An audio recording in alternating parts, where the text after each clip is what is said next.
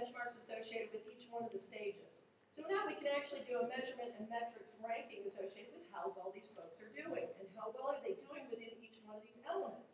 We can also identify where there might be potential weaknesses and say, maybe these people need more funding to help with the archiving, or maybe they need a little bit more funding to help with inventory. Maybe they need to work over here with this other group that has this kind of capability. So those are some of the things that we're looking at. Now I got asked to stretch a little bit on this because I started looking at it and I got asked, well, can you determine how their finances are going? Are they planning ahead? Are they maintaining their staff? Do they have quality elements associated with those? And they also wanted to know what kind of other things are they looking at, like services. And so we started sitting down and looking at what other types of benchmarks are possible out of just this simple questionnaire and a 2-hour interview with the data set managers. And yes, we could go through and do financial planning. We could look at how they were planning for services and delivering their data as services.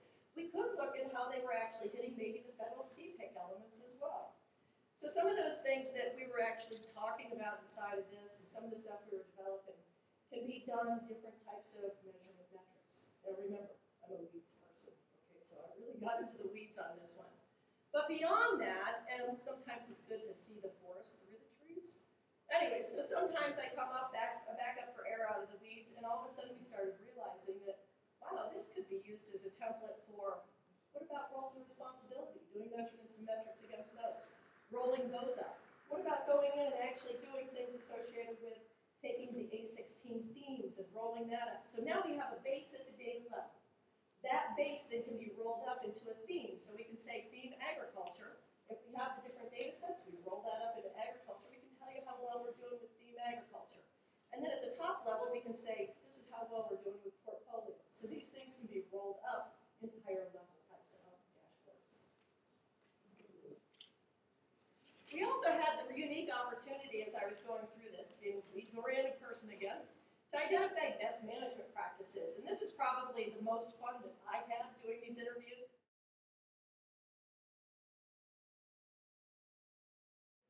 Two hours of interviews, 10 interviews, lots of reviews.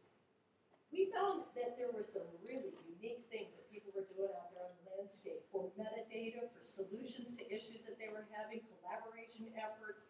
And what we did is we started harvesting out of these interviews, and it just came from the interviews with a little bit more support from the data managers, as to what kind of life cycle, best management practices do you have.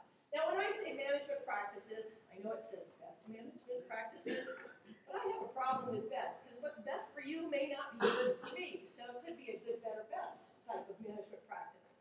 So what we did is we started looking at an evaluation and a ranking of robustness associated with these management practices. We created measurement metrics, we created a little spreadsheet. We have the same kind of capabilities here, where we can actually look at the robustness associated with these types of management practices, and then you in your own organization can take that and maybe apply other management practices or requirements you have to extend it to your own group. So that way it helps a manager evaluate which maybe out of 6 different types of metadata tools are out there, which one's going to help them do their jobs better. So that's our hope, is that we have this implementation and this sharing element going on. So with that, I just want to point back to, remember, these are templates, and I'm more than happy to spend time with you. I know that Wendy is too, because she and I have been thinking about this a lot. So by all means, if you want to talk to me, come and catch up with me. Go ahead, I think you're back up.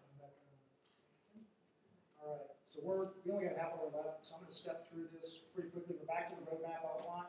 Just so you know, that level of detail is what, if we had time, we could have gotten into each of the pillars.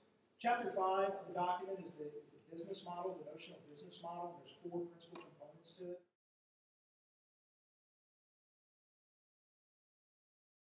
What's the offering? We've talked about that a little bit already. What's the institution? What's it going to require to manage a platform activity? So managing partner, the partner network, the business processes, the customers, who's the customer for the platform, and how will the notional platform engage with that customer base, and then the financial approach. The financial approach is, to me, one of the more interesting parts of the document, because it really did stretch. It looked at what options might be available beyond what we typically think of within the federal sector of authorization and appropriation. It looked at other innovative ways to potentially fund the activity. And then the last section, the last chapter of the document before the appendices is the implementation approach.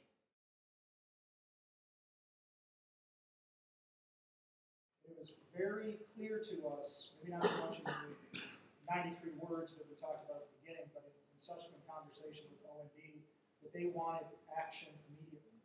And we've gone with this concept of time boxes.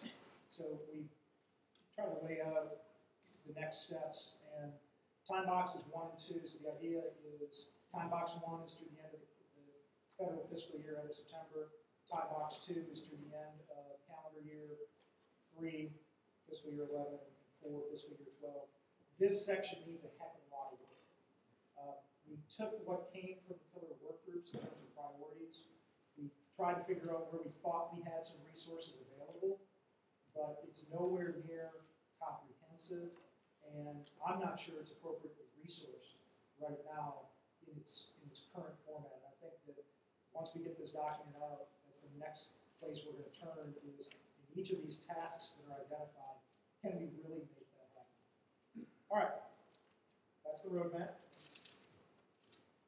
Hooray, roadmap. Get the red stripe here. I'm going